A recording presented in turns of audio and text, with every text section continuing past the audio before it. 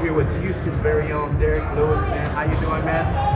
Tell us about how the atmosphere was last night at the UFC, and then coming here Sunday for another live MMA event. The atmosphere is always great in Houston. The atmosphere in Houston is always great. Just Houston people, period. Just they love combative sports. You're here, obviously supporting guys from your gym. How much do you think that means to them? UFC superstar like yourself here on a Sunday, spending your time with them. Yeah, Larry's my best friend, so he's followed me into the sport.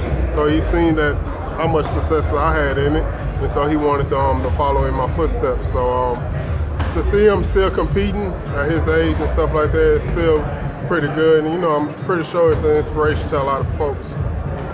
Man, Derrick, a lot of talk is you're up next for that title, man.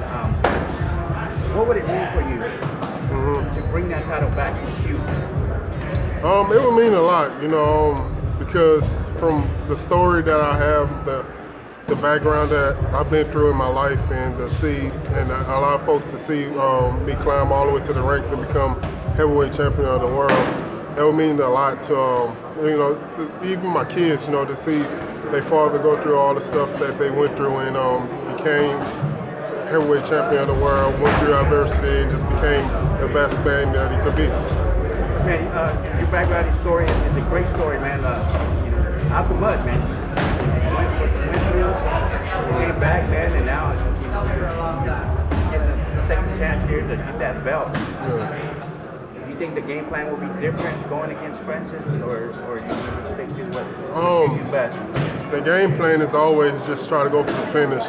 Just try to make it entertaining. That's the game plan.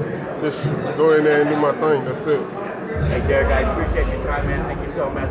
Can't wait to see you, man. Best of luck to you. Yeah, thank you.